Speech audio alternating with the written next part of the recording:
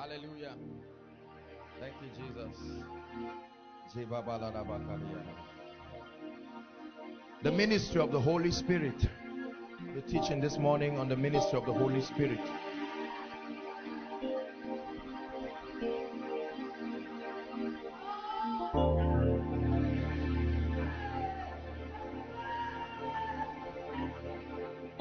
The ministry of the Holy Spirit. I want you to be sensitive this morning, because teach. There will be a lot of impartations this morning as I teach, because I'm talking about the Holy Spirit. You sang about him and you jumped up and down. His presence is mighty in this place. You are awesome in this place. You are mighty in this place. You do wonders in this place. Faithful God.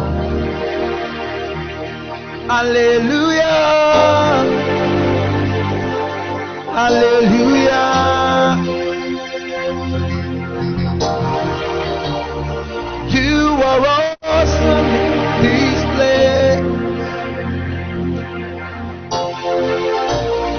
You are awesome in this place. You are awesome, say.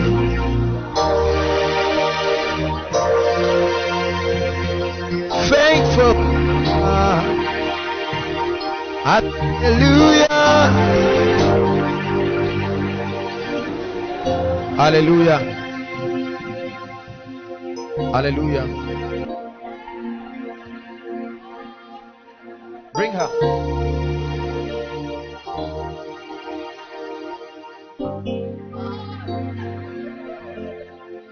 Shalom.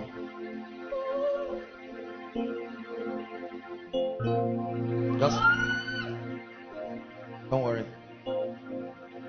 Watch the ministry of the Holy Spirit. That's it. Take her back.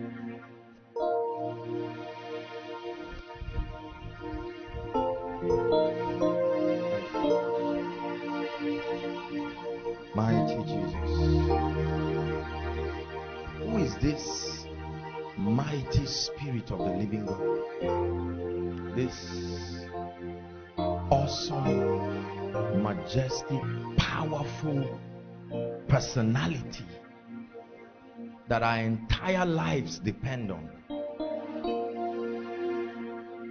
When you get to know the reality of this Spirit, hallelujah, when you get to understand what his ministry is in the church today, you will know that there is nothing religious about this faith life.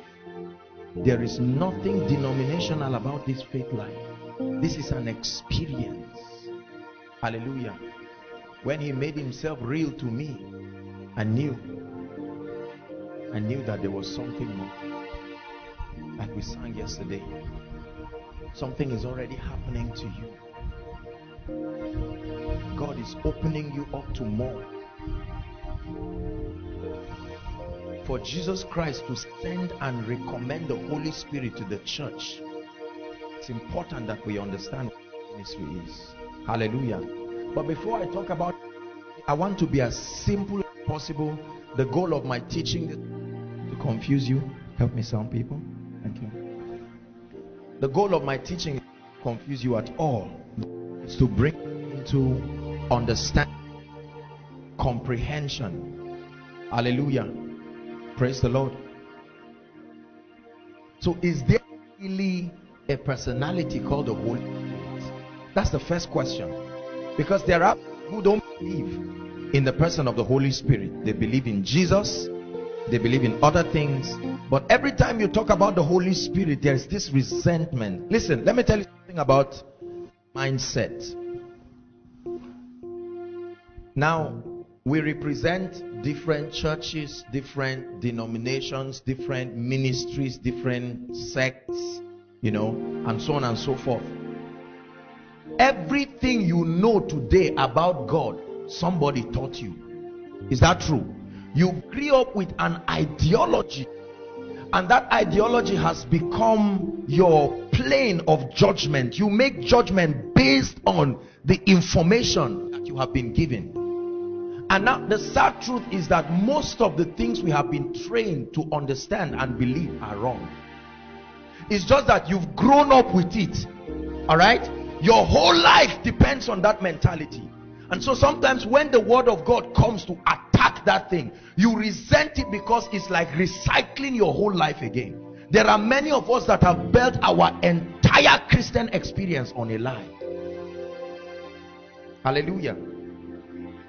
And this is why when the Holy Spirit comes, he comes to bring up to your life. He comes to re-edit everything. Don't worry, I'm going to take the teaching. I just want you to understand that this is what is happening to you. There are some of you right here, you've been amazed at all the things that are happening. What is all this? What is happening to me? It's not taught like this. In my church, people don't fall under the anointing. What does this mean? I don't even understand. This is an experience.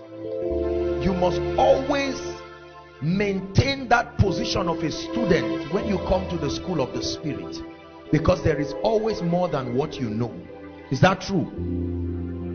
And the fact that it has not become a reality to you does not mean it's not a reality. Is that true?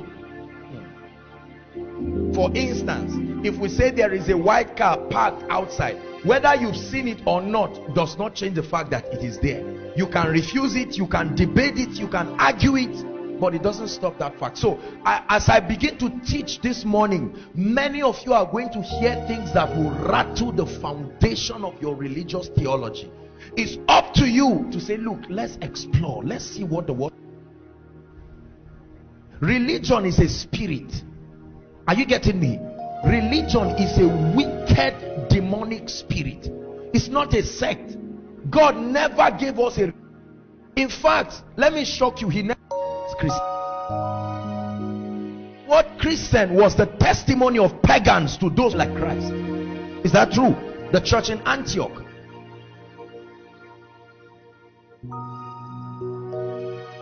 So as we begin to teach, I have a few minutes this morning. I'll try to maximize it. I want your heart to be open. There are many of you, I tell you, as you are listening to me, you will have supernatural encounters. You are just caught up while you are listening. The Bible says, and while Peter spake these things, the Holy Ghost fell on all them that heard him. Hallelujah. You must choose. A time must come in your life and destiny when you've got to tell yourself, I am tired. I've had Pastor A, I've had Prophet B, I've had Apostle C. It's time to hear God. So that my conviction is not based on what Pastor said or what Reverend said, no, or what my father taught me, but it has become my God. The Samaritan woman said, come. He said, I'm not just... The people told the Samaritan woman, we don't just believe because you brought us. Now we have seen. There is something about persuasion and conviction. When you are convicted about a reality, are you following me now? I always give this example. My brother, if I call you a woman, will you pray about it? Why? There are too many things that have happened in your life that have crystallized in you that you are not a woman. Is that true? But if I have a scientific way of confusing you right now, and you just turn to your brother and say, maybe it's true, that means something is wrong. But do you know, if you were born a man and everybody surrounding you started convincing you you're a woman, although you're a man, you will grow up believing you're a woman. This is the power of ideologies. See, the gospel is not a salvation message alone. It's an ideology. It's a value system. Are you getting my point? It's a programming. It's a code of operation that is put in you that exalts Christ and his values and his system above every other thing. So let your heart be open this morning. Let that wall of religion and sentiments and all the things that we have grown up believing, can you compare it with the word today? And let the Holy Spirit bring you into an experience that is bigger and richer. Many of us may not enter certain realms because of the hardness in our heart. If it's not the way I used to see it, if it's not the way, I'm not talking about rebellion and childishness and the flesh and carnality. That's not what I'm talking about. I'm talking about an experience that rattles what has convinced you that is the scope of your entire Christian experience. There is more. Say there is more. So is the Holy Spirit real? Genesis chapter 1. From verse 1, the Bible says, in the beginning, God created the heavens and the earth. Hallelujah. Verse 2 says, now the earth was dark. Verse 2. And the earth was without, and darkness was upon the face of the deep. And the Spirit of God moved over the face of the waters.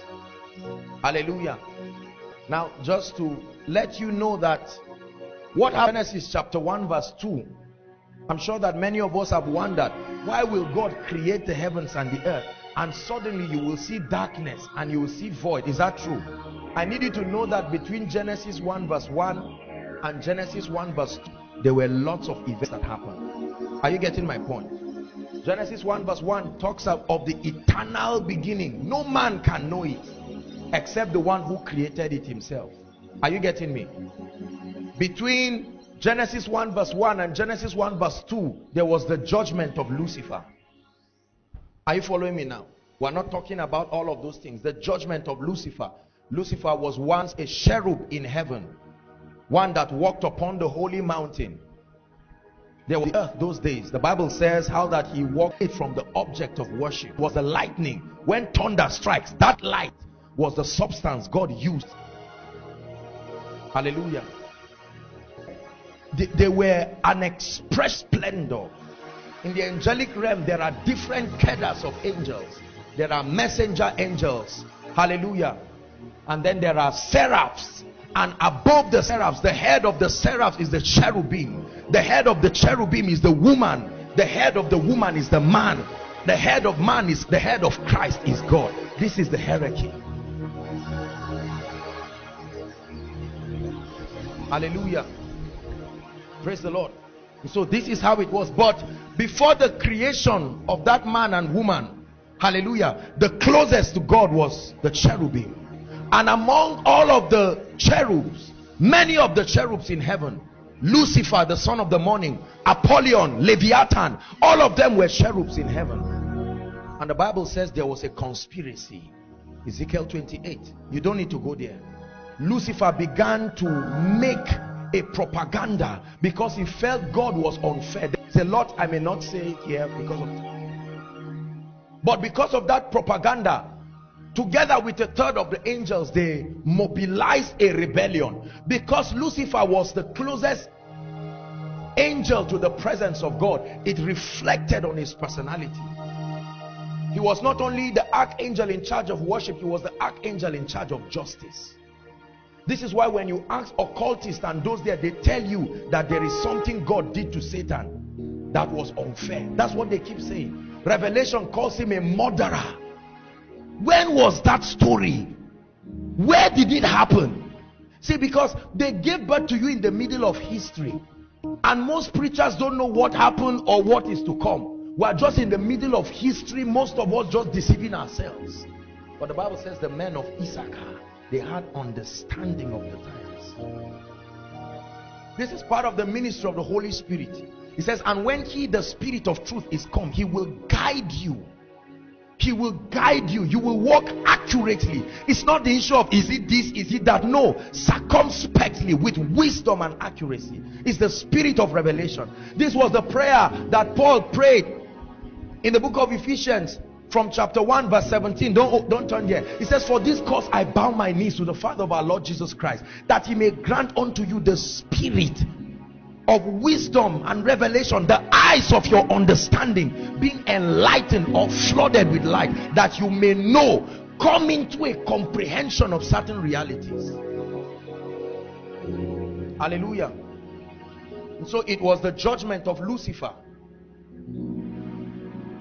And this was a very long time. Hallelujah. Everything I'm telling you is in scripture. But except God opens your eyes, the Bible will remain a storybook. Hallelujah. And then in Genesis chapter 1 verse 2, this was after the judgment. Because you see, flood in scripture is symbolic of judgment. I hope you know the waters came out of, the land came out of. Is that true? Land came out of water.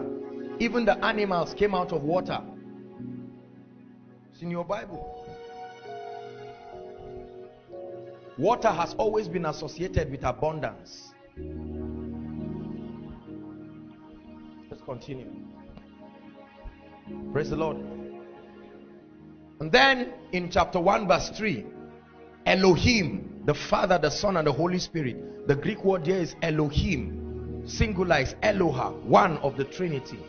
And Elohim said, let there be light. This was not an original creation of heaven and earth, because this was a recreation. Are you getting my point? What happened in Genesis 1 verse 3 is not the first time. Many preachers have told you this is the first time. No, it's not true. You go and ask scientists, they will carbon date rocks and tell you they are millions of years. Is that true? But now we say in Earth's time we are over 6,000 years. That tells you that there was a lot of other stories. This is the missing link between religion and science. The Holy Spirit. Hallelujah. And he said, let there be light. I hope you know this light was not sunlight. Of course, it could not have been sunlight, because on the fourth day, that was when God made light. Are you getting me? That tells you this counting of 7 days was not 7 human days, because you start counting in time only when there is sun. But God said the evening and the morning came. He started counting even before sun came. Is that true? Is that in your Bible? According to the eternal timing of God, 1 year is 1,000 years. Is that true? One eternal year is 1,000 earth years. You need to understand this. I'm building so that you can understand the ministry of the Holy Spirit. Hallelujah. And then God was going to use a lot of things. Do you know why the earth was created before man would be seen? When the Bible says God made man from the dust of the earth, he made Adam. Adam is not necessarily a man. The word dust, mankind, dust is Adam itself. Are you getting me? What it means is the material of man's creation was sourced from his environment. The bones of man was made from stone. The hair of man was made from grass. See that? The veins of man was made from the roots of trees.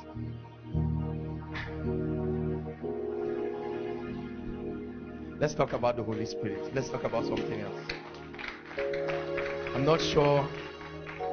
We've not started, and I'm seeing a lot of people saying, what is this? Where are you coming from this? Don't deceive us. It's all right. So, you have taken all the glory. You have taken all the praise. You have taken all the powers. You have taken all the worship. You have made them yours.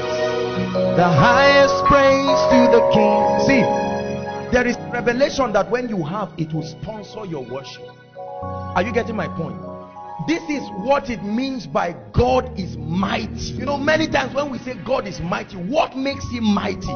The psalmist knew, so he began to speak in Psalm 8. He said, when I consider the works of your hands, the stars and so on, what is man that thou art mindful of him, nor the son of man that thou visitest him? He said, you have made him a little lower than Elohim. The word there is not angel, as in cherubs. Elohim, the deity, the Trinity, and crowned him with glory and virtue. You have set him above the works of your hands.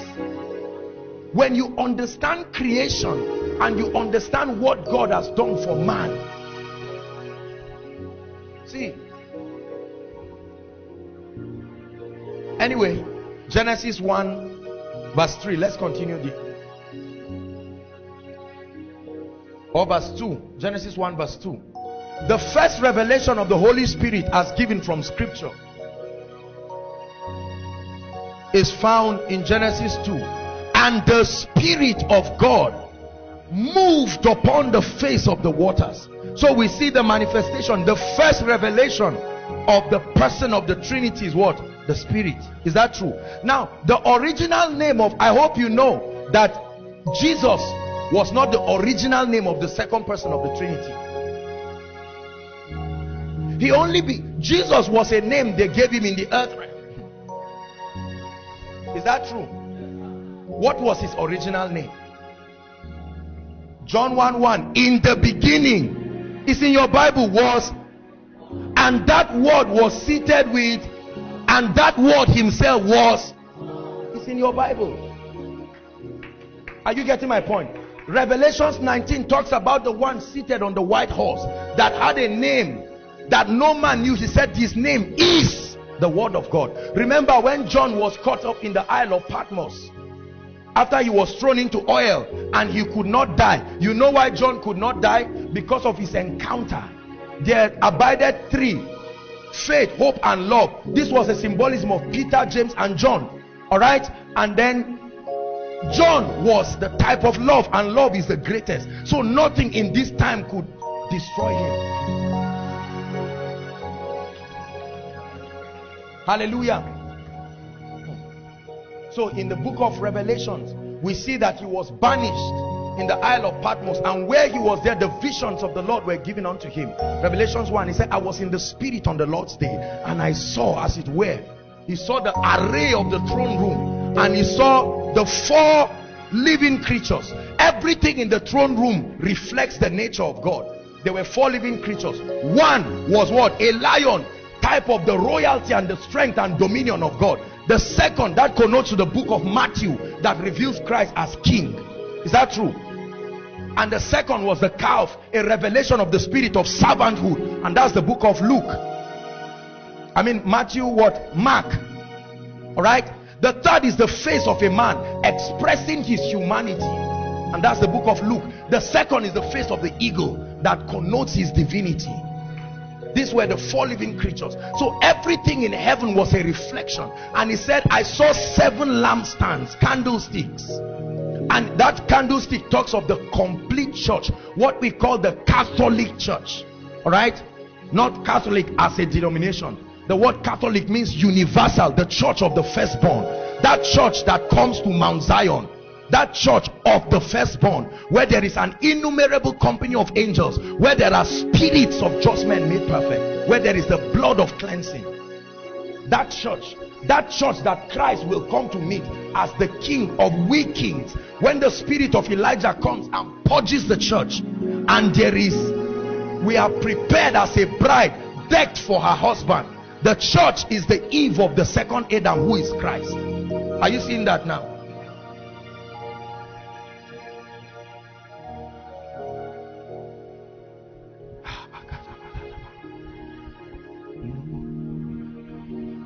This word that you are hearing is doing something in you.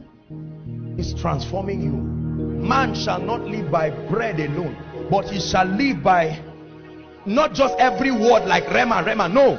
If it is the word of God, it is backed up by his spirit and life. So it does something to you. Thank you, Jesus. So we see that John began to write about so many things. He was given an instruction. He said, write the things that were. The things that were meant that all that had happened in the church age until that time. The things that are is the church dispensation. Is that true? Encapsulated in what we call the 7 churches. The word 7 is a prophetic number for perfection. So all of those churches in Smyrna, church in Pergamos, although they were real churches like that in Asia Minor, but they had prophetic meanings. And the last church is the Laodicean church, and you compare it, it's exactly what is happening in the church in Nigeria. Because you see, Nigeria is a prophetic nation. I hope you know that. Nigeria is a prophetic nation. Before Christ comes,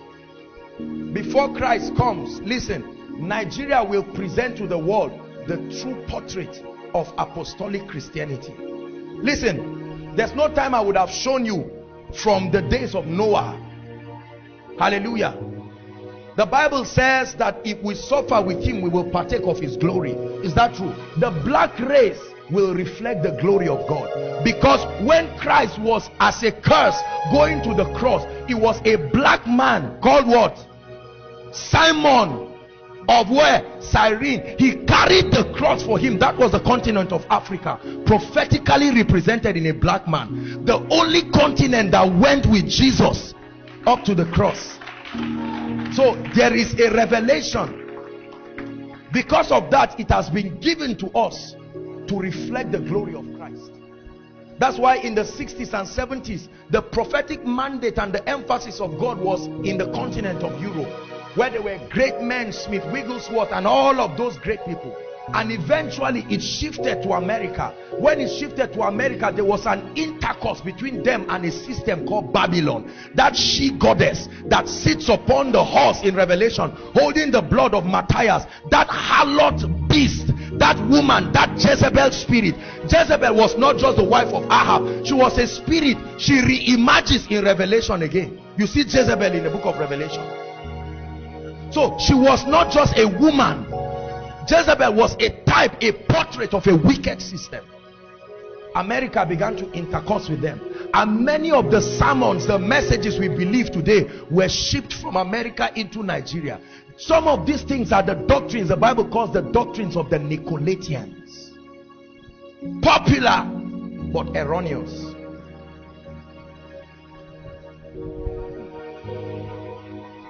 Hallelujah. Are you following me this morning? And so from there, because there was too much perversion in the American church, the emphasis of God shifted to Asia, the continent of Asia. And in Asia, they were able to preserve the precepts of God because of the spirit of holiness. The church of God in Asia is a church that is notable in the spirit for holiness. Hallelujah. But because of the prophetic things God is doing, I want you to know that the emphasis of God right now is in the church in Africa. And the church in Africa, there are 3 nations that the Lord revealed to me that will carry that prophetic mandate: South Africa, Ghana, and Nigeria. Listen to me. Nigeria will play the apostolic role, South Africa will play the kingly role, and Ghana will play the prophetic role. But while these mandates drop in the Ghana church, they started corrupting prophecy with witchcraft, and so God withdrew all the mandates and hid them in Nigeria right now, today. These things are not hidden with men of God. Those who carry these mantles do not yet know. They are like David in the cave of Adullam, and God is training them, using campus fellowships, using training grounds, disguising these people. When the shofar blows, that great army will arise. There's an army rising up. They are not yet on TV. You have not seen them. They don't even know they are called.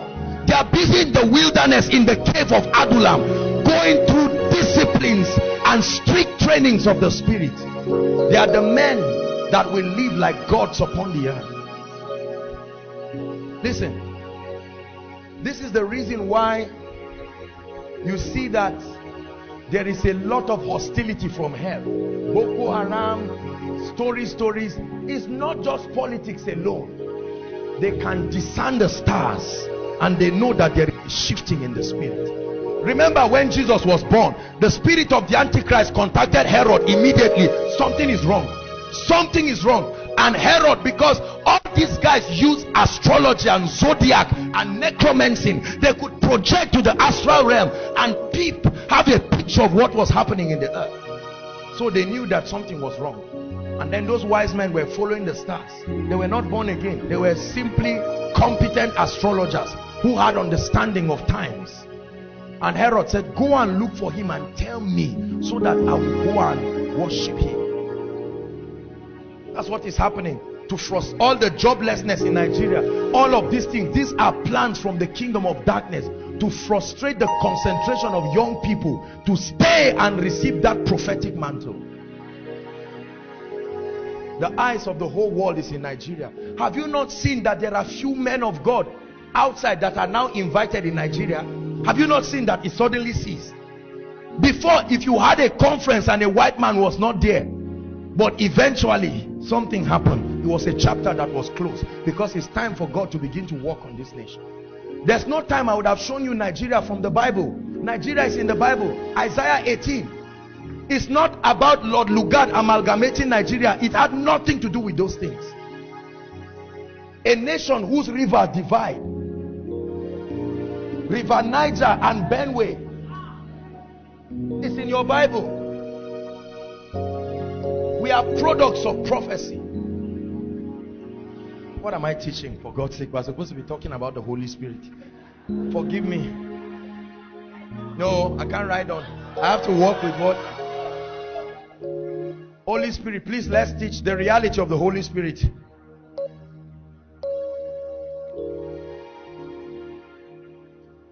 How real is the Holy Spirit? Genesis 1, we see it. Hallelujah. We see that the Spirit of God, please listen, the Spirit of God is revealed here as being a real spirit. Is that true? Proof number 2, the Bible tells us, remember at the baptism of Jesus, listen please, remember when John was coming out of the water, is that true? The Bible says that, when Jesus, was baptized by John, right? When Jesus came out of the water, the Bible says, and the heavens opened. Is that true? And what happened? The Holy Ghost came. It didn't say, it says in the form. It didn't say he was a dove. In the form. The only way they could describe that experience with human eyes was a dove. Are you getting me now? But it was not a dove. He came in the likeness of a dove. So we see the manifestation of the Holy Spirit. Is that true? And that was the Word now incarnate, the Christ Jesus. Is that true? And then we see another voice from heaven. That confirms the Trinity, isn't it? Because there are many people who say there is no word Trinity in the Bible, but we see the expressions of Trinity. So we see the reality of the person of the Holy Spirit. In the book of Acts chapter 7, when Stephen was about to be stoned, the martyr Stephen, remember? The Bible says how that Stephen was what? Full of the Holy Ghost. Alright? His eyes being opened, he saw into heaven, and he saw what? The Father seated and the Son glorified now standing. So we see the Trinity again. Hallelujah. Everybody say the Holy Spirit is real. Now, the reason why many people doubt the reality of the Holy Spirit is because in our human nature, we are only used to dealing with things that are three-dimensional and engaged in bodily form. Are you getting my point now? It was only through Facebook and Twitter and WhatsApp and all of this social media that we are seeing that it is possible to be friends with somebody you have never seen and know the person so much, and if you can discern he is not happy. All of these extra components, it was the social media that opened us up. The closest thing that we knew was what they used to teach us in school those days, called pen pal. Remember? Those old school things our parents did, pen pal, just write a letter and ship it to whoever. But now with the social media, someone can text you and you can even be grieved and feel, why are you not happy? That means it is possible to relate with a man that you have not seen with your optical eyes. Hallelujah. Are you learning something this morning? Thank you, Jesus. The Holy Spirit is a real person. Hallelujah. Our fathers in the village and all the priests that deal with these demon entities, they understand what it means to communicate with beings that are not bounded in this mortal form. Because of the ministry of the Holy Spirit, he does not have that confined body that would just sit down in one place. And it was simply because of the nature and the operation. So every time the Holy Spirit is mentioned in scripture, he is associated with certain things. He's associated with wind, he's associated with fire, he's associated with the dove. Is that true? What else is associated with candlesticks, water, and so on and so forth? But I want you to know that the Holy Spirit is a real person. Everybody say the Holy Spirit is a real person. He can be understood and you can relate with him. Hallelujah. Praise the Lord. Now the ministry of the Holy Spirit. What is the function of the Holy Spirit in the earth realm today? Why did Jesus send him? What is his relevance to the body? Why do we talk so much about the Holy Spirit? Is he really necessary?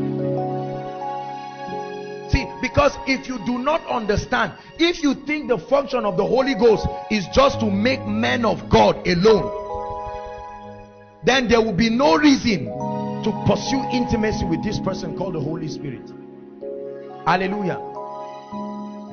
So when the charismatic movement brought about the revelation of the Holy Spirit, the Azusa Street revival, you know, and all of these other things, when they brought the reality of the person of the Holy Spirit, at best the average Nigerian Christian just knows that, okay, what the Holy Spirit can do is when you are born again, they lay hands on you and you just talk, and then that's all. They just know that, okay, you pray in tongues. Once you pray in tongues, you know the Holy Spirit. Is that true? Impossible. It doesn't make sense. Don't you see them fake tongues in Nigerian film? Somebody you know is not born again, but maybe he's acting as a pastor, right? When he's about to lay hands, he will pray and it sounds and the demon person is shaking and so on and so forth. The Holy Spirit is beyond praying in tongues. He's beyond rolling on the floor and falling down. Are you getting my point? He's beyond an electric feeling that makes you shake. Those things are expressions. They are outworkings of his ministry. The Holy Spirit is a person. He's not an anointing. He's not oil in a bottle. Please listen to me. He's a real person. If that crystallizes in your mind, then we can understand his ministry. Hallelujah. And the best way to understand the ministry of Jesus, this is the ministry of the Holy Spirit, is to see how he worked with the prophets of old. All right, see his ministry in the Old Testament. 1, 2, see his ministry in the life of Jesus Christ. 2, and then 3, see his ministry in the life of the first fruits of redemption, the apostles, the book of Acts. But because of time, it will take us days and days to explore this, because we must see, how did the Holy Ghost work with Elijah? How did the Holy Ghost work with Samson? How did the Holy Ghost work with all of these people? When you see his ministry in their lives, all of the prophets, both the minor and the major prophets, because the Bible says holy men spake as they were moved. This was the revelation that was given Apostle Peter. He said no scripture is of personal interpretation. Is that true? He said, but holy men, they spoke as they were what? Moved by the Holy Ghost. So we see a dimension of his ministry. How did he move them into these experiences? Then we look at the life of Jesus, the Christ, one who was born a little baby. I hope you know when they gave birth to Jesus, he could die. Is that true? He could die. That's why they ran away with him. Why will you run away with somebody that cannot die? Is that true? But a time came when the Holy Ghost came. The Bible says they took him to a cliff to throw him. He just walked in between them and left. The problem is, if they had killed him, listen, this blood, I hope you know Jesus came. It was a combination of 2 lives, right? Because he was not born of a human, a man, the seed of a man was not involved in his being pregnant. It was the Holy Ghost that played the fatherly role of Jesus. Can you imagine? The Holy Ghost turned Almighty Word to become a seed and planted him in a woman. This is how mighty he is. Are you following me?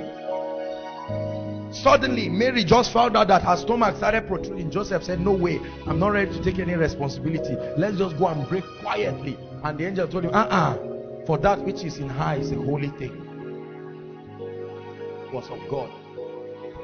So when the Holy Ghost came upon him, the Bible tells us that he began to do mighty things. He parted the waters.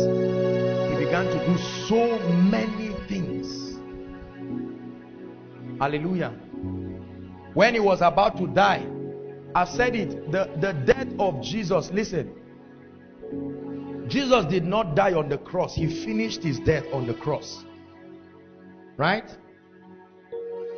He didn't just, that was not where death started. If you understand what happened to Adam, look up. What happened to Adam? The Bible says, in the day that you eat of that fruit, you will do what? Did he die that day? Answer me, did he die that day? How many other years in earth's time did he live? That means God was not the author of death. Death was the natural consequence of the nature of sin in man. Through death, Paul speaking says what? He says through sin, death came. Is that true? It was a product of the deterioration of man's body. By the way, let me give you another shot of revelation just to absorb as we continue. The Garden of Eden is still intact. Are you hearing what I'm saying? Scientists are trying fruitlessly to find the Garden of Eden was not in the earth realm. Are you hearing me? It was not in the earth realm at all. Go to Revelations, you still see the tree of life there. Is that not your... When the Bible says man fell short of the standard of God, let me tell you what that means. Okay, let me prove to you, just a simple proof. Do you know that when God drove man out of the garden, is that true? Look at the entities that were made to protect it. Did God put a gate? What did he put? A cherubim and a flaming sword. Why will a cherubim and a flaming sword guard a physical place like this? Lord, I give you my heart, give you my soul. I live for you. Every breath that I take, every moment I'm away.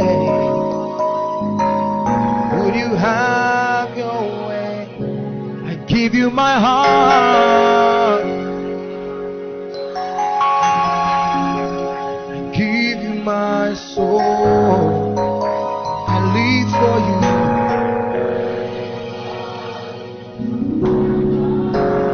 Every breath that I take,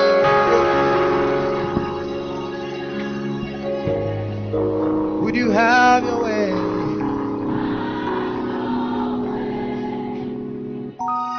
Hallelujah. So here comes this dangerous man, just evolved. John was baptizing, and suddenly he looks at this person and he says, behold the Lamb of God. Because while he was in the wilderness waiting, the Spirit of God taught him certain things, and he said it himself, that the Spirit told him that whoever he sees this dove rest upon, that is the lamb that will be slain. Hallelujah. Are you getting my point now? And so the Holy Ghost came upon Jesus Christ. From there he moved with his disciples, and they watched him do a lot of things. Now I hope you know that the disciples were not born again. Nobody could have been born again until Jesus resurrected. Is that true? But they were walking with Jesus, and they were happy because they had suffered so much, and they were hoping that when Jesus now conquers, because there was a prophecy about the nation of Israel, how that they would come back as one people. Is that true? And so they thought this Messiah was going to be the great person. No one could kill him, no one could destroy him. So they started walking. Listen, and this is a lesson. Do you know the disciples followed Jesus not because they loved him? They followed him because they loved themselves and they saw an opportunity to shine. Are you getting my point? So they were following Jesus. Jesus had become such a celebrity to an extent that even when his mother and his brothers wanted to see him, the disciples were doing the protocol work. They said, yes, how can we help you? He said, please, we want to see Jesus. No, it's busy. Follow my story. At a point, the mother of James and John said, the way this man is going, he's going to conquer Caesar. So let's start arranging this thing so that when it happens, we can sit on the left and right, correct? James and John said, oh yeah, you mommy, go and talk to him. Now, are you following me now? And Jesus looked at them and said, you people don't even know why I am here. You're busy thinking of political positions for yourself. He said, can you drink of the cup I am going to drink with and be baptized with my baptism? So when he said, that's why the disciples started fighting themselves, because at a point they started discovering one another's secret, just like many of us do. Then at a point it looked like Jesus was shining alone, and they got angry and they said, Jesus, we have left everything to follow you. Tell us now.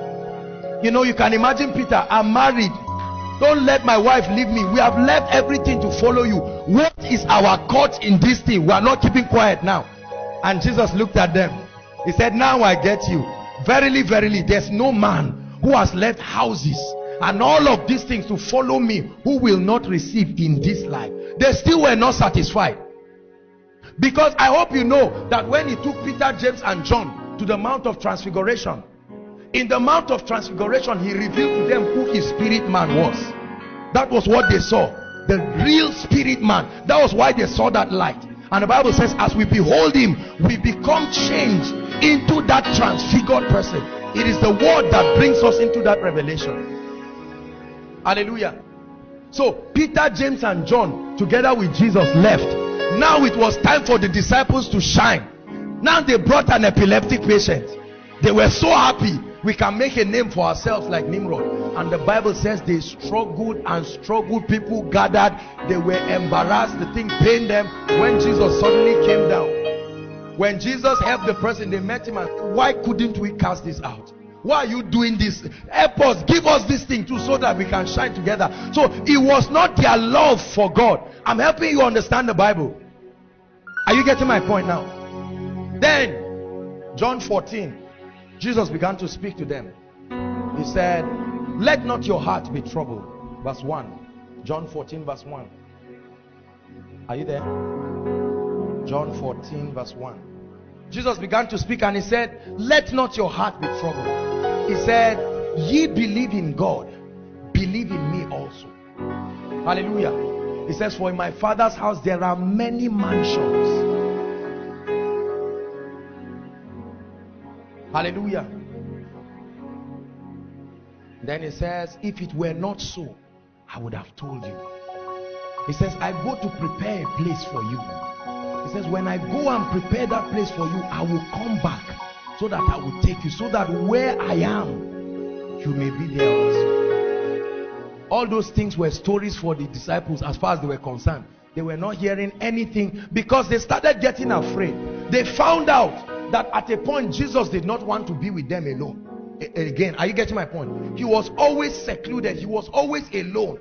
Then with Peter, James and John, and he was teaching Peter, James and John certain secrets, and Satan knew it. That was why immediately Jesus went to heaven. Notice the first person to die. Who? James. Then the devil caught Peter and wanted to kill Peter. There was a reason why he wanted these three guys to die. There was something they knew that the other apostles did not. They were the pillars of the church, and a threefold cord cannot be easy. Why the disciples in the book of Acts were praying, and the Bible says an angel came and brought Peter out.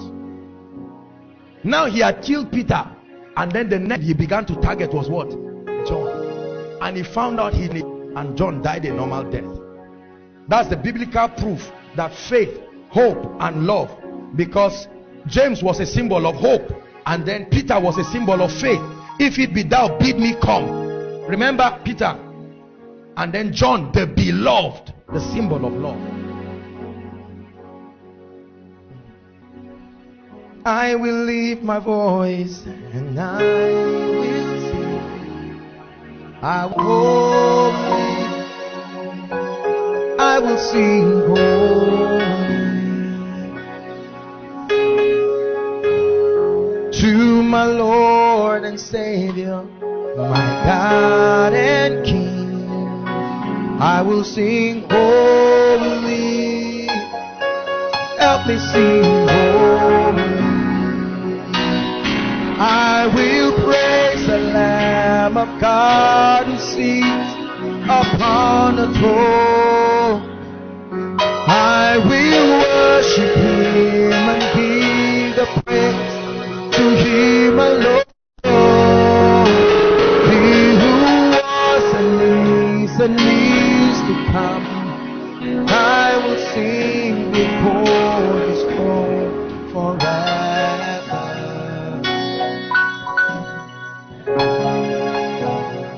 Listen, Jesus was about to begin to introduce the disciples to the ministry of the Holy Spirit. Are you getting my point? Because he wanted to let them know that these things I'm doing is not because my name is Jesus. There are Mexicans today that have the name Jesus. There are footballers that have the name Jesus. As a matter of fact, Jesus is the edited form of the name. It is Jesus. That's what they call it. It's not even pronounced Jesus.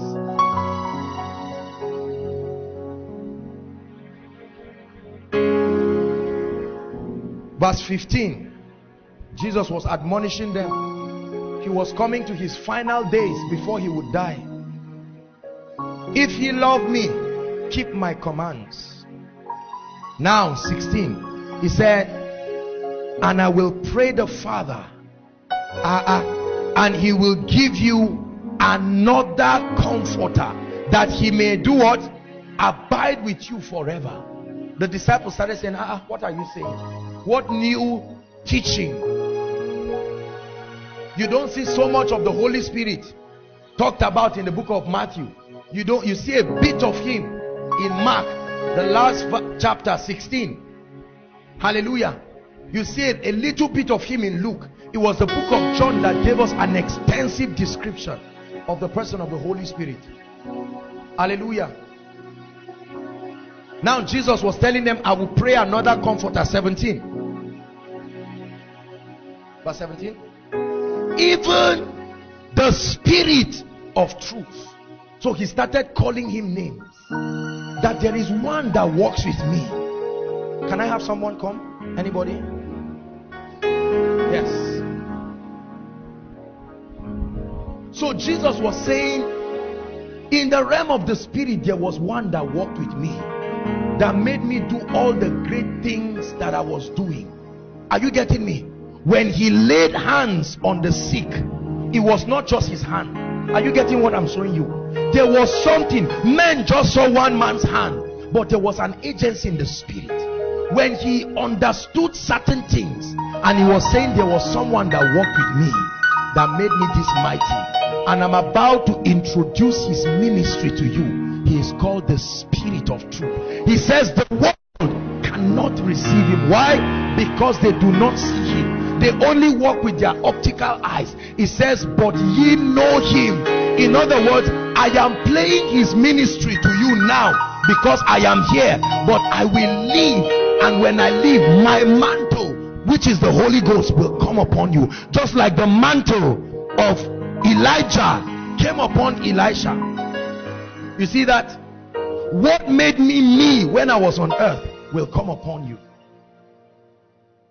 It says, for ye know him, he dwelleth with you. So we see another ministry, the Holy Ghost walking with us, and then he shall be in you. Are you understanding something now? So we see a twofold dimension of ministry that he will play to the church. There is his ministry with them, there is his ministry in them. Are you noting it now? There's a song that is in my spirit. Onyegikagi.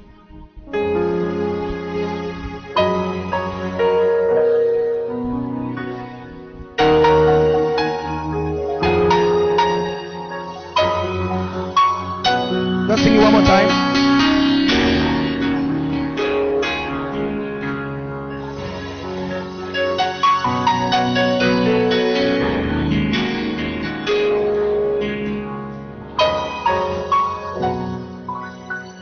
Verse 25, still same John 14. I'm opening you up to the ministry. All the stories I've been saying is to help you appreciate this thing now. These things I have spoken to you because I am present with you. Next verse, but the Comforter. Now he gives him another name again. Are you seeing now? He calls him many things. Comforter. He calls him the Spirit that brings men into reality, truth. Which is what? Another name, the Holy Ghost, whom the Father will send in my name, in my stead. He says he will what? Teach you. How many things?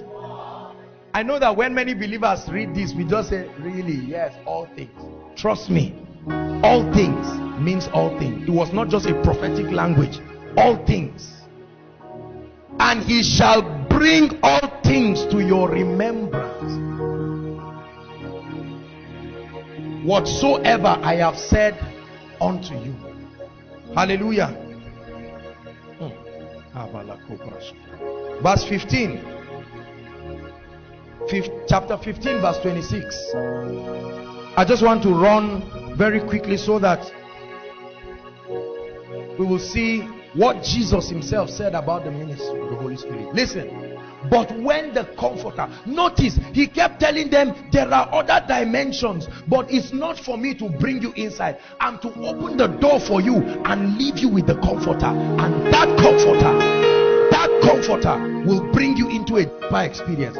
But when the Comforter is come, whom I will send to you from the Father, even the Spirit of truth, which proceeded from the Father. And he said, another ministry he shall testify. That means when he comes, he will bear witness. That means everywhere they mention my word, he will be there to bear witness that what he said is true. Are you seeing? That means every genuine man of God who is giving, because the Bible says the testimony of Jesus is the spirit of prophecy. Every time I am teaching the truth, the Holy Ghost should be there, because part of his ministry is to testify. This is how you can gauge true prophecy. It's not just by power or its physical accuracy, but the presence of the Holy Ghost who comes. It's real. Chapter 16. This is the part that touches me the most. I tell you, when I read these things, I cry because I understand. Chapter 16, 7. This is Jesus. He's about to depart. How many of you know that when a man is about to die, the words he's telling you is very important? Is that true? You have to take it. Jesus is about to die and he's telling the people certain things. Verse 7. Nevertheless, I tell you the truth. It is expedient for you that I go away. For if I go not away, the Comforter will not come to you. But if I depart, I will send him unto you. Now let's see his threefold ministry in a general sense now. To the world. Are you listening to me? Verse 8. And when he is come, he will what? This is his ministry to unbelievers. So the Holy Ghost has a ministry to everybody, not just believers. Are you getting me? His primary assignment is to do something, because we all started as unbelievers. Is that true? So he starts doing something. When he comes, he will reprove the world of what? Sin, of righteousness, and of judgment. Hallelujah. Let's not go into all of those of sin because of this and that and that. Hallelujah. Verse 12. Let's just jump to verse 12. I have yet many things to say unto you, but ye cannot bear them now. That means you don't have the spiritual capacity to take it, because the natural man cannot understand the things of the spirit, because they are spiritually discerned. They will be foolishness to you if I tell you. But when that spirit comes, all the things I've been telling you will suddenly start making sense. Are you getting my point? Verse 13. Howbeit, when he, the Spirit of truth, is come, another ministry, he will guide you. That means he will stop you from entering error. He will guide you like a shepherd guides the sheep. He will guide you to make sure that you walk in truth. For he shall not speak of himself. That means every time you hear the Holy Ghost communicate, he's only an echo to something that is happening in heaven. He will not speak of himself. But whatsoever he shall hear, that shall he speak. That means he has ears. Correct? Whatsoever he shall hear, that shall he speak. And he will open you up to revelation. That's another ministry. He will show you. That's why many people say, how do you know these things? Is it not the same Bible we are reading? The Bible says he will show you. He will show you. Isaiah said, in the year King Uzziah died, Isaiah, I saw what other people did not see. Ezekiel, while he sat at the brook of the river, his eyes were open. Suddenly, tell you, there are impartations going on as I'm talking, because I'm already sensing his presence. I can sense when he comes in different dimensions.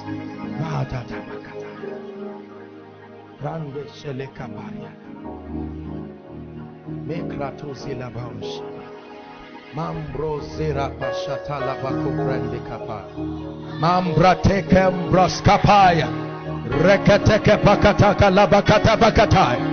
Zembros kepande alakai. Zeketeke lebakaya. Behold, I show you mighty things, saith the Spirit of God. I'm calling you to rise higher. Higher, saith the Spirit of God. I cause you to understand my ways. Hear the voice of the Spirit, saith the Spirit of the Lord. I'm doing a quickening in you. A quickening. A quickening, said the Spirit of God. I'm doing a quickening in you, and you will understand my precepts. Emmanuel, all the world is calling your name. Emmanuel, when you come again. Emmanuel, and the church will see your holy face. Emmanuel, when you come to reign. Now arise, oh Lord, come to your resting place. And the ark of your might, and then we will rejoice for righteousness, celebrate your life. Baruch haba Adonai, blessed is he who comes. Baruch haba Hashem Adonai, who comes in the name of the Lord. Thank you, Jesus. Thank you, Holy Spirit. Thank you, Holy Spirit.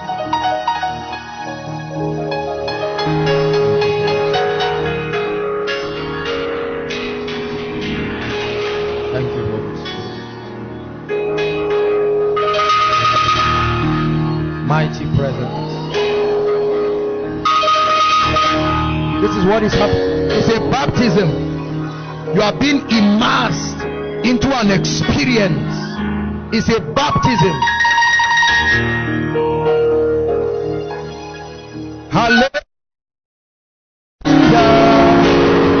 Hallelujah.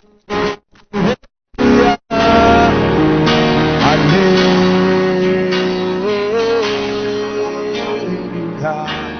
These are songs of angels. Hallelujah.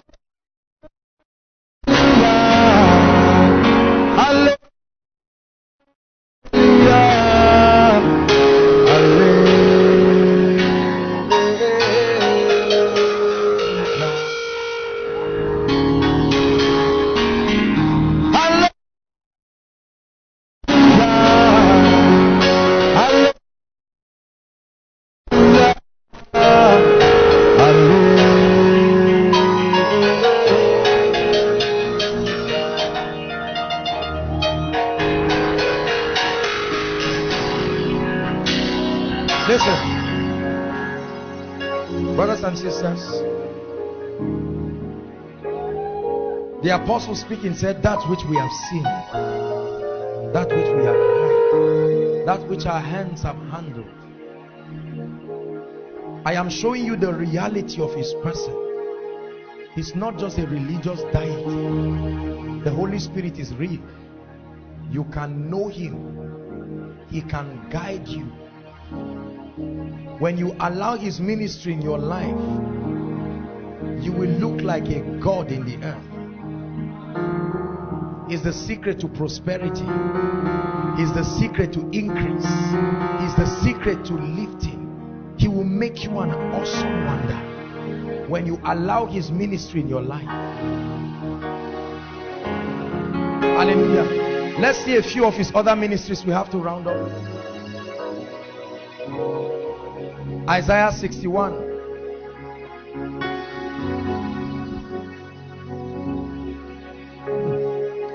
Thank you. There is nothing we have that did not come from you.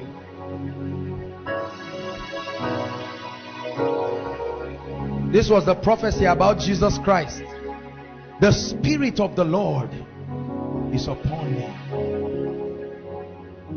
because he has anointed me. He empowers you to do the following: to preach good tidings. He had sent me to bind up the brokenhearted.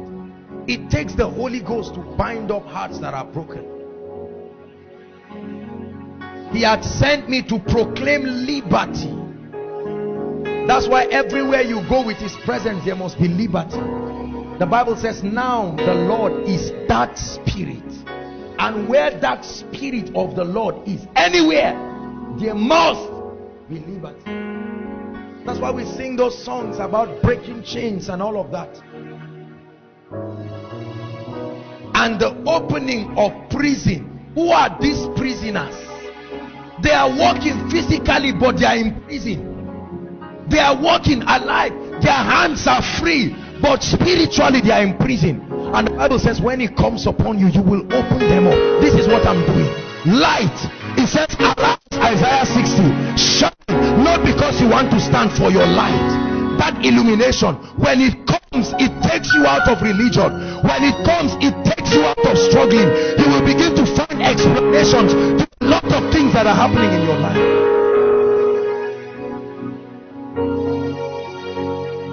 Let's continue. 61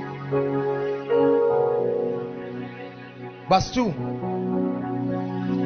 To proclaim the acceptable year of the Lord and the day of vengeance of our God, in partnership with him to comfort. You now see his ministry again. All those who mourn. Let's continue. Verse 3. To appoint unto them that mourn in Zion. Listen, do you know what that means? To tell them today is your day of liberty. He says to appoint the day. Appoint it.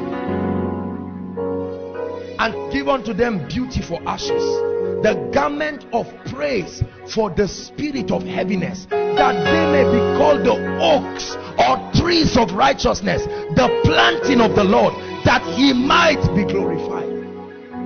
The ministry of the Holy Spirit. Mark 16 from verse 15. This was Jesus speaking again. Mark 16.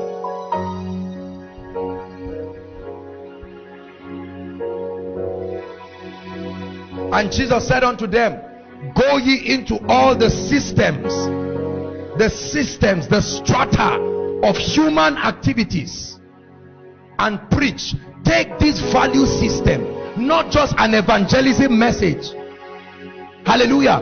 When he says go into all the world, the Greek word there is cosmos. Go into the media, infiltrate the education sector, infiltrate politics, go into all the systems, go with a value system, go with a backing of the Holy Ghost. Take a message, take a mandate, take a value system, take it into that system. This was what Jesus said, not what we are doing today. And preach the gospel to every creature. Verse 16 or 17. Let's go to 17. And these signs by reason of the Holy Ghost shall follow them that believe. Sign number 1, in my name they shall cast out devils. Number 2, there will be a strange communication between this breed of people. They will speak languages that are not given unto men. Isaiah began to speak. He said, for with stammering lips and another tongue shall they praise me, wherein it is written, this is the rest and the refreshing. Hallelujah. They will speak with new tongues. Verse 18, they shall take up serpents. Look at me. Remember, this was the mystery that the Lord was showing Moses. He said, throw your rod. It was a sign of dominion. That means they will have dominion. It didn't just mean they will carry literal serpents. He told Moses, throw your rod, and it became a snake. He said, hold it by the tail and lift it up. Are you getting me? There was a prophecy in Genesis. The seed of the woman shall bruise the head of the serpent. They shall take up serpents, and if they drink any deadly thing, it shall not hurt them. What that means is, if they come across a revelation that wants to contaminate them, there will be an immunity of the spirit that can shield them from the effect. It means physical poison, but this is a spiritual language. If they drink anything, remember Jesus said it is not what enters a man. Is that in your Bible? So if for any reason they innocently come across an atmosphere where there is error, there is a shifting of the spirit that will prevent them from entering error. He said they shall lay hands on the sick, and the sick shall recover. Jesus said this. Jesus said this. He was speaking to the disciples before he would leave. Matthew 28:28. He was speaking to the disciples before he would leave, telling them what would happen by reason of the presence and the person of the Holy Spirit. We'll soon round up wherever we stop, and then we'll just pray for this morning. Okay, yeah, 18, that's right, very true. God bless you. And Jesus came and spake unto them, saying, all power. The word power there is a wrong translation. Is all authority. Comes from the Greek word exousia. All authority in heaven and in the earth has been given unto me. Hallelujah. Verse 19. Go therefore and teach all nations, baptizing them. He was not just talking about water baptism. Bring them. The word baptism comes from the word baptizo. Immerse them into an experience in the name of the Father. This is a revelation on his own. In the name of the Son, this is a revelation on his own. And in the name of the Holy Ghost. It's not just in the name of the Father, of the Son. What does that mean to you? Why not just say in the name of God? Why did he mention them? Because this is the God of Abraham, Isaac, Jacob. Abraham was in a similitude of God the Father. Isaac was in a similitude of God the Son. Jacob was in a similitude of God the Holy Ghost. That's why it's called, in the Old Testament, it was in the God of Abraham, Isaac and Jacob. Now in the New Testament, it's God the Father, Son and the Holy Ghost. There is a revelation. We can't begin to go there now. There is a revelation. See, this is the truth that you know that will make demons run away when they see you. They won't just run away because you have a Christian name. Because let me tell you something. Every time you receive revelation, your spirit man illuminates. The illumination increases. Are you getting me? It is that light. That light, the Bible says, the light shines in the darkness. Where does it come from? This is the mystery of setting people free. So you come with a light. And Paul, speaking to the church in Corinth, said it this way. He said, God, who had commanded light to shine out of darkness, had shined in our hearts to cause us to see the knowledge of the glory of God as it is on the face of Jesus Christ. You will only arise and shine when your light comes. That light is illumination, revelation. This is what you are receiving. Something is happening to your spirit. You will suddenly stand up and watch the change that you came here with. You grow out of certain situations. There are two ways to bind Satan. One is by prayer, the other is by revelation. The most permanent way of binding Satan is knowledge. Are you getting my point now? Knowledge. Hosea began to lament in chapter 4 and verse 6. He said, my people, although they are my people, they are destroyed for lack of knowledge. That's why the Bible says, get wisdom, get understanding, exalt her and she will promote you. She will put a crown of glory and ornament upon your head when thou dost embrace her. He said, doth not wisdom cry? These are mysteries in the spirit. See, and said there is a path which no fowl, no falcon has seen.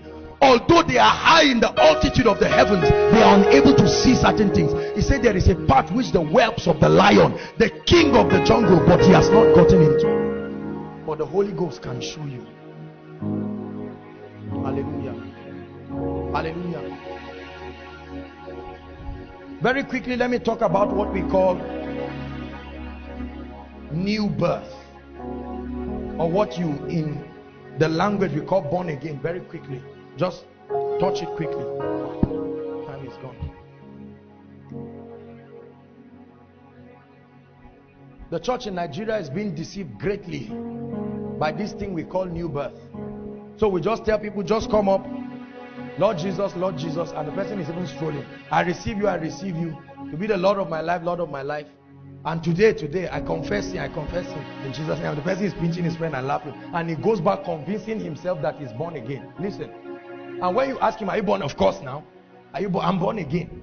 And he will argue it to death.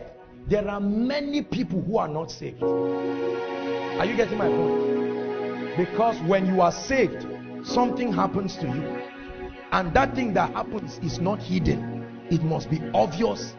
Are you getting my point? So somebody is born again, he's still sleeping around, drinking around, doing everything he used to do.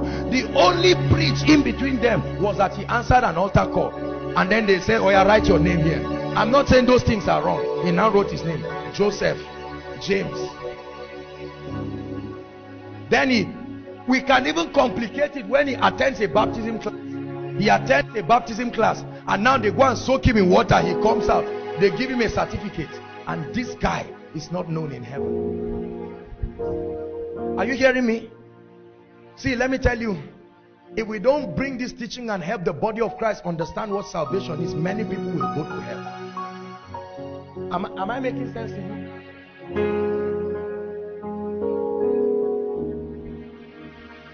Bless the Lord, oh my soul, oh my soul, worship his holy name, sing like never before, oh my soul, worship your holy name. What does it mean to be saved? What does it really mean to be saved? Hallelujah. What does it mean to be saved? John 3 verse 5. A very intelligent rabbi, a teacher of the law, came to Jesus and said something very powerful. John 3.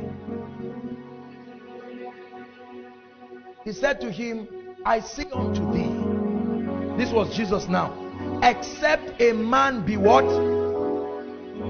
Verse 3, sorry. Verse 3. Notice Jesus said two things here. Please listen. I want to explain to you. I wish we had time, but I have to stop somewhere because we need to pray. I wanted to stop at the baptism of the Holy Spirit. Then we can continue. Jesus said this. He was speaking to the man who came to him. Remember, the teacher of the law. He came to him secretly. He said, we all know that you are what? You are the master, for no man can do these things except God be with him. Right? Verse 3. And Jesus answered and said unto him, verily, verily, I say unto you, except a man be what? Except a man be, he shall not see the kingdom of God. Now, he himself, you don't need to explain it. He himself explains it again, because the guy was confused. Verse 4, sir. The guy was confused. What is born again? And this was his interpretation. How can a man be born when he's old? So this guy was confused. He obviously did not understand what Jesus was saying. Can he enter a second time into his mother's womb and be born? Verse 5. Jesus explains. Jesus answered, verily, verily, I say unto you, except a man be born of, and except he be born of what? And he will not. I want to surprise you. Everybody look up. Please get this mystery. I can kneel down and beg you. Listen, the Bible says there are three that bear witness in the earth. What is that? The spirit, the water, and the blood. Notice, blood was not mentioned here. Are you getting my point?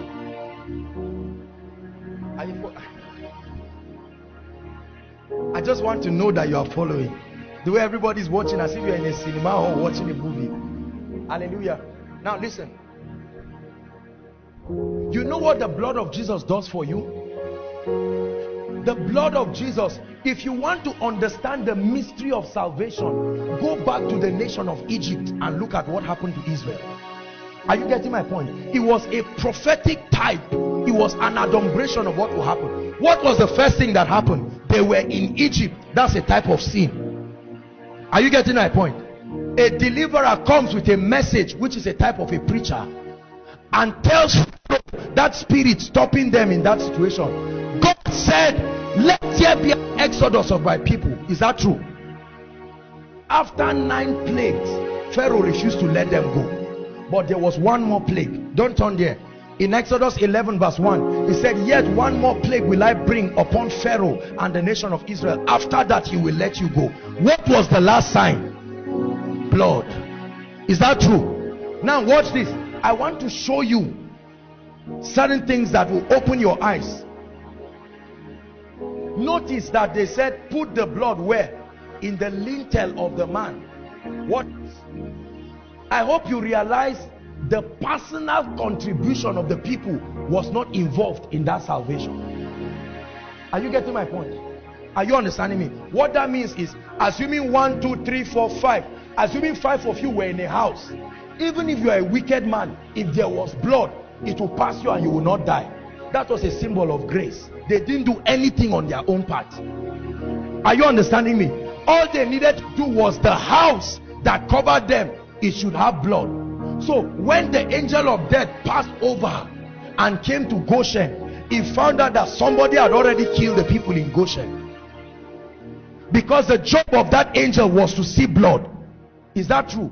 But when he came, he found that somebody had already died in their place, a lamb. So he passed by and went to Egypt where there was no blood and brought blood out of there. Are you getting my point? But so with that blood being shed, what happened? Do you know that the people did not really love God? Because remember, when they went to the wilderness, they just made a golden calf. But they had come out of Egypt. Is that true? That is a type of what you do when you come out here. Are you getting me? The blood opens the way for you to begin, not end. Get this. There is a lot of error in the body of Christ. I'm telling you, please hear me. If you listen to me, your spiritual experience will be a qualitative one. There are many people who they tell them, just come and confess and recite. When you are done, the pastor is sleeping around, the brother is sleeping around, they don't care, there is no business, nobody is growing. They say we are born again, we are going to heaven. I tell you, many people will be surprised and shocked, except the truth is restored to the body of Christ.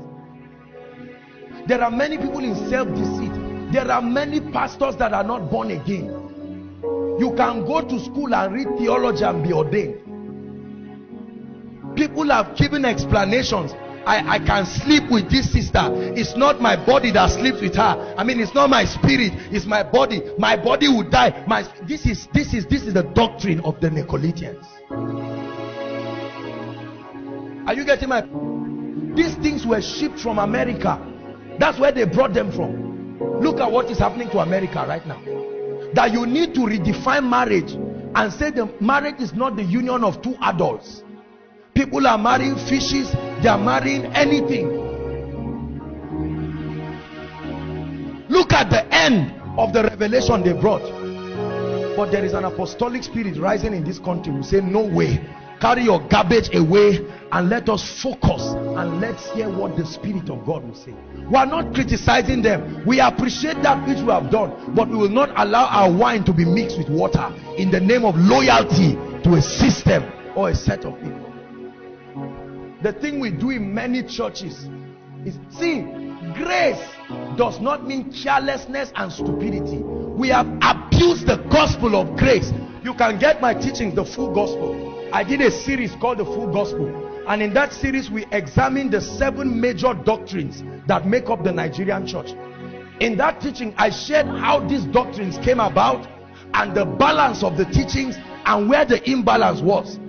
Because in the book of Revelation he said, come and I will show you the Lamb's wife. He said, and he showed me a city, a heavenly Jerusalem coming, and the Bible says it was 4 square. It was equal in length, equal in breadth, equal in depth, no exaggeration. So that was the basis of the teaching, the full gospel. Hallelujah. So that you will understand, many people in the bid to explain grace, how that, okay, the Bible says it is not of works lest any man should boast. We just tell people it's okay, it's grace, it's grace, just do anything. If I sleep with this lady, we are all like that, it's grace, God knows. So we keep endorsing evil. Pastors keep deceiving their members and sleeping around, looting money from people, doing all kinds of things in the name of grace. There is an accurate teaching of grace, but many of what we embrace as grace message today have tentacles that must be cut away, because that teaching is endorsing a lot of evil and is leading believers into perversion. Are you listening to me? The place is quiet now.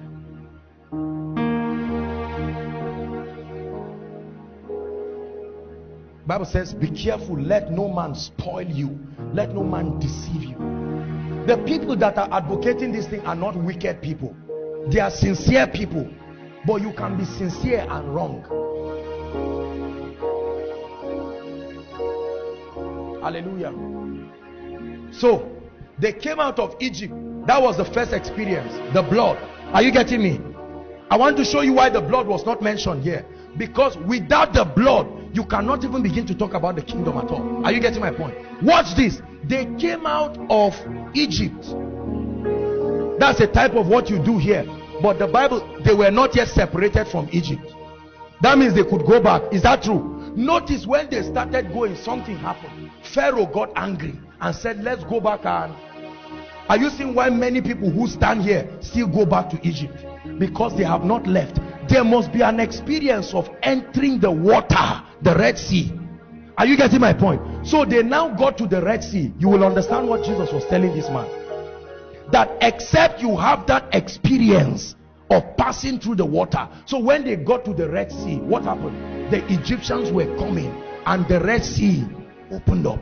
All right? When the Red Sea opened up, they entered. It was a type of baptism. Are you getting me now? When they entered and went to the other side, what happened? The water closed. No of Egypt coming to them again. Are you getting my point now? Now that was the second experience. The third experience was their journey into Canaan, the promised land. And the Bible says, although some people left Egypt, is that true? Although they crossed the Red Sea, how many got to Canaan? How many? Joshua, it doesn't mean only 2 people. It just means 2 people out of the generation that came out. Are you getting my point? When you understand this is what he was saying. That except beyond that experience, something must happen to you of the water, and that water there talks of revelation of the blood of Jesus. He said, ye are clean through the words that I've spoken unto you. And this is part of the ministry of the Holy Spirit. There are many people, let me tell you, brothers and sisters, if you are truly born again, there must be fruits of transformation. When a woman gets pregnant, does she come out to shout and tell everybody, I slept with my husband today? Huh? But after a few months, can you hide it? Imagine a woman who claims she has been pregnant. After 3 years, you are not seeing anything. He says, I'm pregnant, just be watching. This is how many believers are. Oh, I'm born again, I'm born again. I'm attacking you because it's not out of criticism, it's out of love. Are you getting my point? So when things get bad, you still run to a herbalist. That's Egypt. Baba, do this, do this. Oh, this is the last time, I won't come again. The moment you do it and the breakthrough comes, praise the Lord. Pastor prayed for me. That day you prophesied upon me. Yes, sir. And the pastor is there receiving the glory and dancing. Whereas these people are not born again. Then they become the elders of our assemblies and start legislating an open sepulcher for demonic activities to go out. That's why there is no authentic power in our churches again. But there's an army rising up from this NCCF conference. There's an army rising up. There's an army rising up. Men of power who will enter the system. Break every chain. Break every chain. Break every chain. They will break every chain. Break every chain. Hallelujah. Listen, this teaching is not to make you get up and start. You know, this is every time I teach, I try to balance. Because when people hear the word like this, like the foxes of Samson, there are many people who deal without knowledge. You now run to pastors and run to everybody and start castigating everybody. These men have tried. Before you criticize them, get to their place and see how easy it is. Are you getting my point? So this is not a teaching to downplay others. It's just to tell you we appreciate them. However, there is a higher realm. Their generation is a type of Eli, and the Bible says the eye of Eli started becoming dim. But there was Samuel. He slept close to the ark, so he started hearing a voice. Eli did not hear that voice because his eye, which is a source of illumination, has started becoming dim.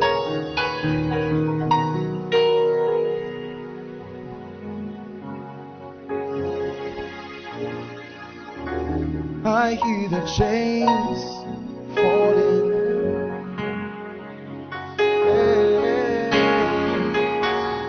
I hear the chains falling.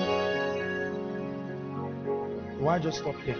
The Holy Spirit comes into your life to guide you. The Holy Ghost comes into your life to instruct you. The first thing he does, listen, as an unbeliever, he comes to convict you. As you're listening to me right now, there are people who the Holy Ghost is convicting. You are now saying, wow, so this is how it is. That means I really need a fresh experience with God. Whether you are, whatever your post is irrelevant. I'm not talking about, I'm going to make an altar call. That altar call is not for you have never come to get born again. You want to begin the reality of the kingdom experience. And you can be a pastor for many years and not have the authentic experience of the kingdom. Hallelujah. Where the fruit of the Spirit will begin to walk in you. Where you don't just turn and say, curse me, I curse you. How do they say it? God no go vex. All those dirty languages, all those vulgar things. People in their phones have all kinds of ungodly music, pornography. Don't tell me you are born again. That's not true. Something must happen to you. Are you getting me? When our fathers of old, but I'm not talking about religious piety and religious ways of trying to walk holiness in the, that's another balance on its own. I don't even want to go there, because there are a lot of people who think religiosity is holiness. No, that's another dimension of imbalance. It's another error of the holiness gospel too. But I'm talking about an experience. If his spirit is in me, I must love what he loves and I must hate what he hates. Jacob looked at Potiphar's house wife and said, I cannot do this thing against God first. Believers in Nigeria are so vulnerable to everything, yet we just say it's grace. It's grace. Many people know him as Savior. This morning I'm reintroducing him to you as King. He's not just Savior, but he's King of all kings. Hallelujah. So the Holy Spirit convicts you like he's doing to you now. When you have this salvation experience, what we call born again now, his next ministry, listen, his next ministry is what the Bible calls regeneration, transformation. The word regeneration comes from the word gene. Remember, biology students, regening, a regening, changing your spiritual composition. And that is the ministry of the word. Man shall not live, he's not sustained by bread, his sensory perceptions alone, but by revelation. This word you are receiving is changing you. Are you getting me? This is what Jesus was doing to the disciples. Are you seeing why Moses changed now? Moses was in the presence of God. When God kept talking to him, the word was changing him. Are you seeing that? It affected his physical appearance. When he came down, he did not even know he had changed. All of a sudden he became a God even to the people. This is what happens. You stay in an atmosphere of revelation, something happens. Ye are clean through the word that I've spoken to you. Hallelujah. That's what the Bible says in Romans chapter 12 from verse 1. It says, I beseech thee, brethren, by the mercies of God, that ye offer what? Your spirit? No, your bodies as a living sacrifice, holy and acceptable, which is your reasonable act of worship. Verse 2 says, and do not be conformed. Don't bend to this demonic system of Babylon, this system of cosmos, this social system. Don't conform to it. He said, but be ye transformed by the renewing of your mind. That's the ministry of the Holy Spirit. He brings upon the word, opens you up to a realm of illumination, and he begins to introduce you to a new culture. It's called the culture of the kingdom. So that a Christian in Jos, a Christian in Bayelsa, a Christian in Lagos, and a Christian in France, when you bring them together, the disparity should not be much. Are you getting what I'm saying? If the Holy Ghost is the one really doing what we claim he's doing, look at me. An Igbo person in Abia, I don't mean the little cultural differences, I mean the core values. An Igbo person in, where again? Enugu, for instance. An Igbo person in London, an Igbo person in India, an Igbo person in Pakistan, when they come together, do you think they will have too many things that are different in terms of culture? Are you seeing that? Because there is a value system that they have been baptized into. When a Yoruba person, even in France, sees his mother, what will he do? He will prostrate. France notwithstanding. So that statement of when you are in Rome, behave like the Romans do. When you come to Zion, behave like what? That thing is a religious fallacy from the pit of hell.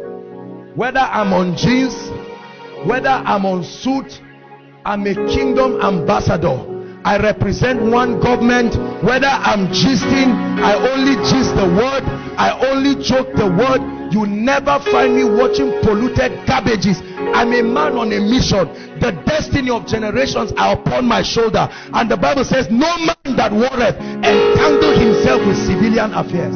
This is my cry. This is the battle cry this morning. This is the cost implication of carrying the presence of the Holy Spirit. Hallelujah. Many of us want it this way and want it our way, but this morning we are going to pray. Hallelujah. I may touch on the baptism in the evening, but let's just stop here. Transformation. So when the Holy Ghost comes upon your life, that baptism is not just to give you gifts so you start laying hands. You know, that's what we have been taught, that the moment the Holy Ghost comes, just go and start healing the sick. Or because you got filled with the Holy Ghost and you touch somebody and the person fell, you just say, wow, I'm calling to ministry fire. Or no, that language, that tongues you are seeing, that tongues is not, it was meant to achieve something in you. We will discuss it in the evening. If you don't know what tongues is for, this is why a lot of people just pray and they finish and do stupid things, and you are wondering, who were these people talking to? You see why the world looks at us? We put all kinds of speakers in front of our churches, and the market women say, hell, allow my customers to talk to me, I can't even hear them. And the moment we finish, as we share the grace, we come out and do the same things those tongues were meant to say. Why will God give us new languages? Is English not enough? I will show you in the evening that what God did was to reverse what happened in the Tower of Babel. Genesis 11, he divided their tongues, and it was reverse that happened in the book of Acts. Rise up on your feet.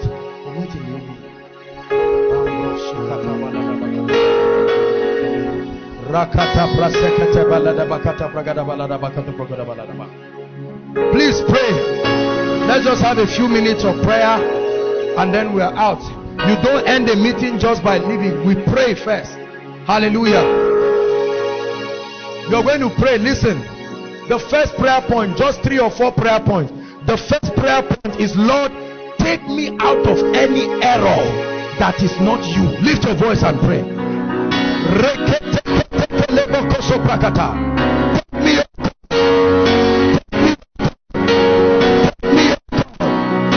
Just give me a few minutes and we're out of here. Open me up to authentic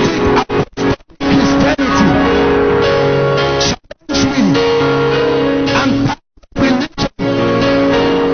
I'm tired of a bunch of principles that have no life in it. Take me up. Whatever error enter, take me out.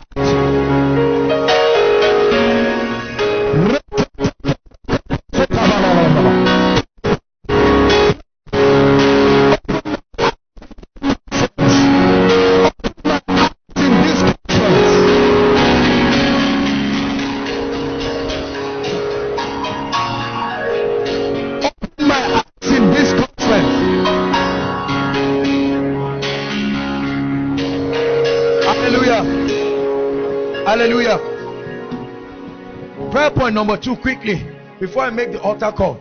We are going to pray for the church in Nigeria, including your church, your local assembly, and your pastor. You are going to say, Lord, let light come. There are innocent people who love God, but they learn from one mentor, one person, and they are in error. Lift your voice and pray. Let's pray for the church in Nigeria.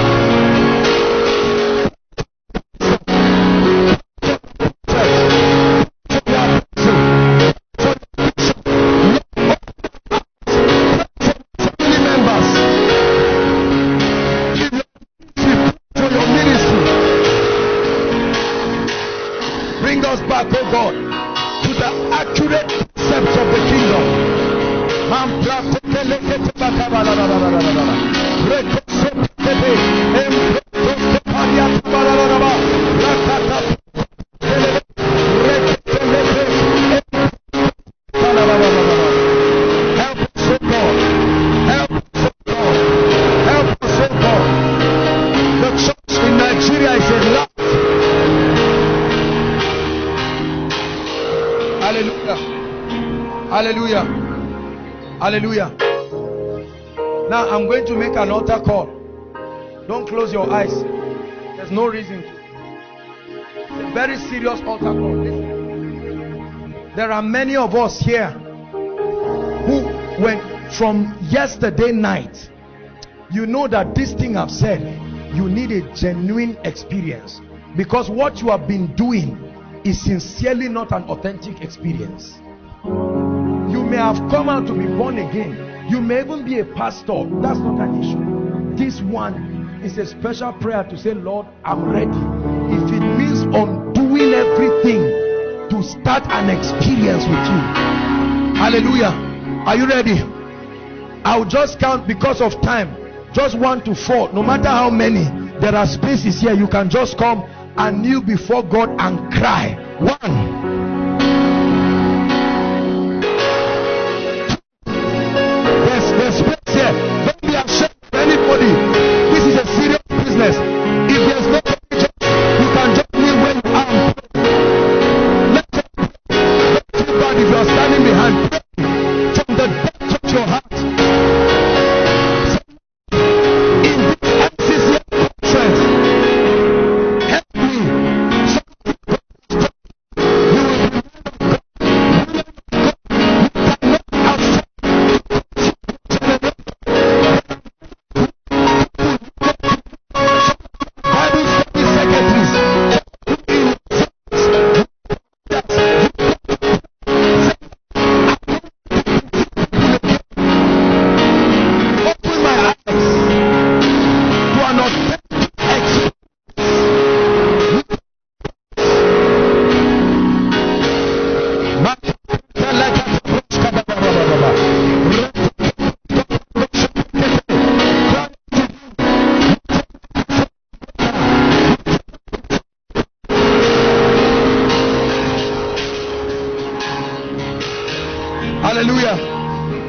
Hallelujah.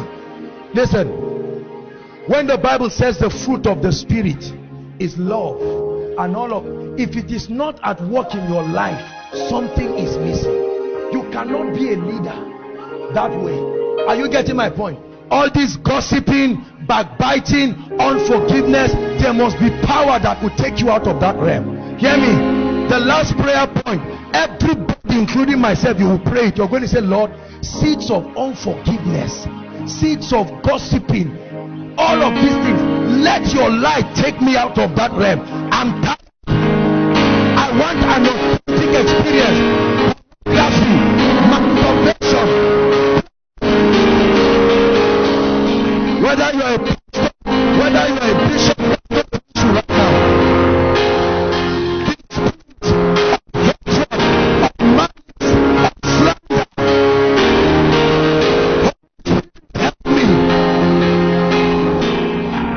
Let my love be genuine. Let my love be genuine. Immorality that has been covered in the name of grace. The Lord, enough is enough. In this conference, take my life.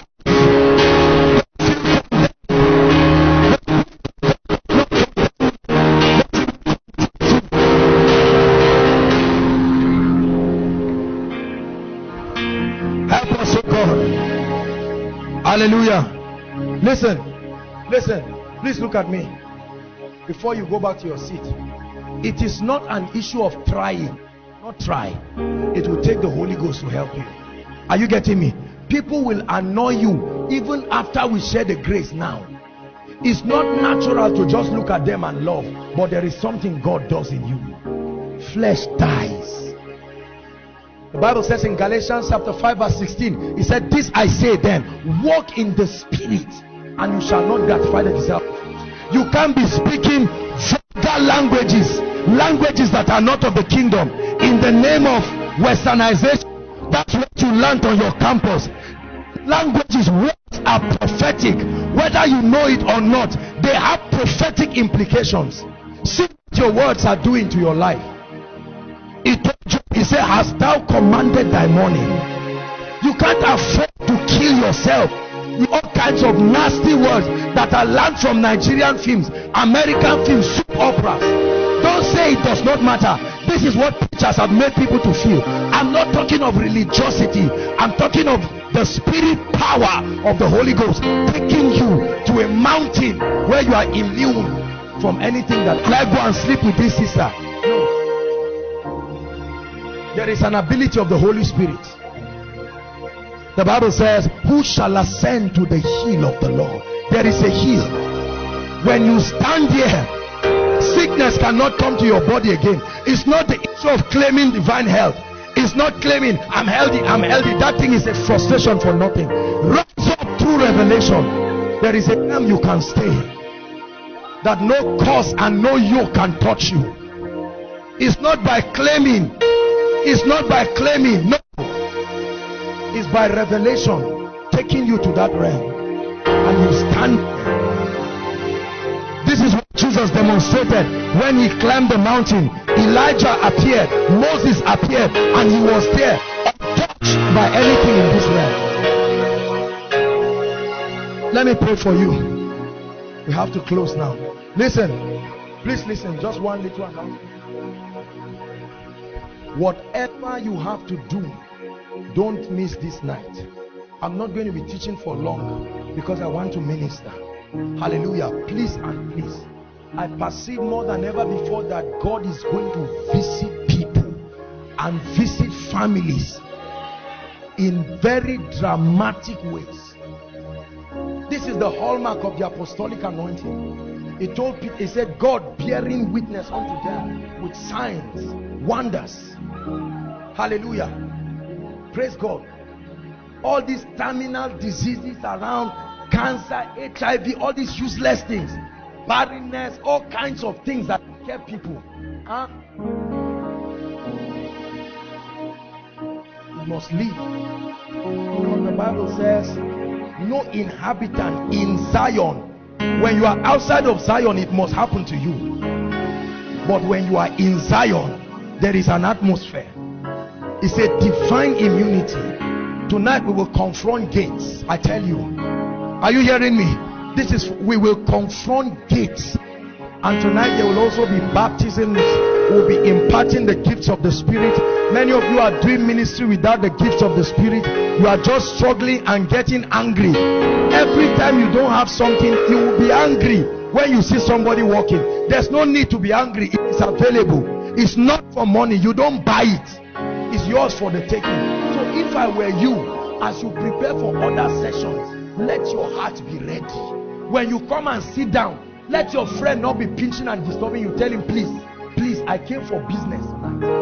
Because from this night back, you will go back to your homes and judge the mounts of Israel. Hallelujah. Father, let your Spirit walk on these ones, my brothers and sisters who have come out, acknowledging their need for an authentic spiritual experience.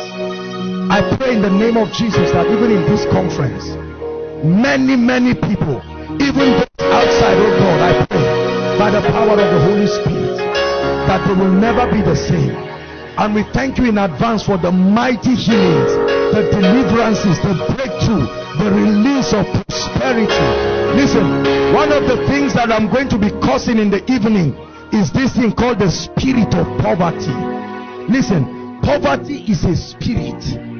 You can do any business you know to do in the world. If that spirit is not taken from your life and your lineage, you will struggle forever. Hallelujah. Thank you, Jesus. We give you all the praise. Please rise back to your seat. Bless you.